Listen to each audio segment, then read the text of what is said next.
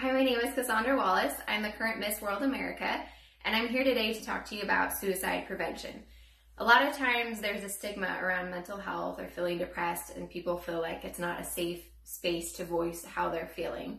I would just encourage you quite the opposite, that it's totally fine to say that you're not feeling okay, and it's okay to have thoughts and ideas. And I would just encourage you, though, to find someone to verbalize them to. Maybe you have a friend or a coworker or a loved one that you can sit down and say, hey, I just need to express my feelings and be heard. I don't need you to fix me. I don't need a solution. I just need the chance to have my voice heard. If you don't have someone like that, there's always suicide prevention hotlines where you can call. There's trained specialists.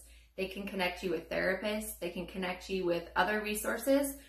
But more importantly, it's someone to listen, where you won't feel judged. You won't have any of the negative things that may be going through your mind. You'll just have a safe space to voice your concern. So I would just really encourage you, if you're having those thoughts, to reach out to somebody. People do care. They want to hear your voice. They want to hear what's going on.